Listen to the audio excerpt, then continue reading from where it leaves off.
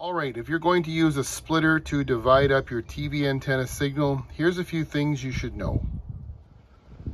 The splitters that are easiest to explain are the ones that divide the signal up in an even number, for example, 2-way, 4-way, or even 8-way. All they do is take the original signal in from the antenna and then split it up evenly amongst each output. So for example, a 2-way splitter will give you 50% and 50% at each output, a 4-way 25% at each of the outputs, and an 8-way only 12.5% at each output. So what that means is that when you use the splitter, there's going to be lots of loss at all of the outputs. Now, splitters don't use percentages to show how much loss or signal you're getting at each of the outputs. They use dB ratings. And you can see here on this 2-way, it says 3.5 dB and 3.5 dB. So the signal is split evenly amongst each of these. And a 3.5 dB loss is equal to a 50% signal reduction. So that's why each of these says 3.5 dB. They're each getting 50% of the original signal. For a 4-way, the loss is going to be twice as great. So the loss says 7 dB at each output, which is 25% of the original signal for each of the outputs for a 4-way.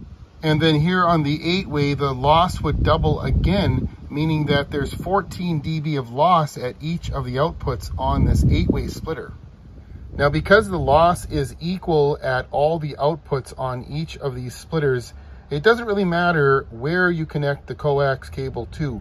What I mean is that connecting a shorter run of coax or a longer run of coax to any one of these outputs is not going to make a difference in terms of minimizing signal loss when it comes to using a splitter that splits the signal evenly.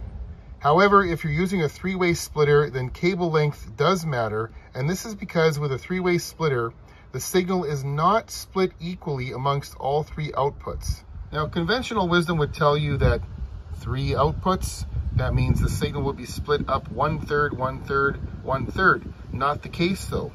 With a 3-way splitter, normally they are structured like this one here, which has the input and then a 3.5 dB loss on this output, but then the loss doubles on these last 2. And here's why that is. I sacrificed this dollar store splitter to show you the inside. Now this is what you're going to see inside most conventional splitters. Unless you use a really high quality one that has some kind of circuitry, you're just going to see some wires and little ferrite cores here. Now here's the input here, and that input wire gets split up 2 ways. And half of the original signal goes to this output, so that's your 3.5 dB loss. But then that second split gets split again here. So that's how you end up with 50% signal here, 25, and 25. So for the 3-way splitter, cable length does matter. You want to connect the longest run in your system to this terminal here, 3.5 decibels, because it has twice as much signal as the other 2 here. And then you can use these other 2 7 dB outputs for the shorter cable runs in your system in order to minimize loss. Not all splitters are going to have these dB labels on them, so how can you tell which one is which? Well, if you look at this one here, the input's here, and the strongest output is right here, closest to it. In this one here that I took the back off of, same thing. You have the input, and you have the first output there. That's the first split, and then that second split feeds these 2 outputs.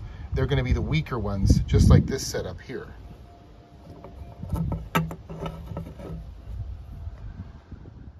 Of course, I could be wrong about that, but most conventional splitters are pretty much made the same way, but not all.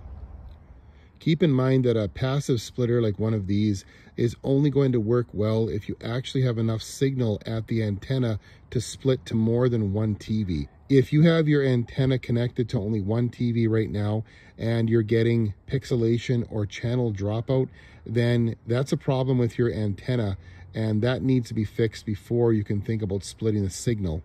A couple of other things to keep in mind.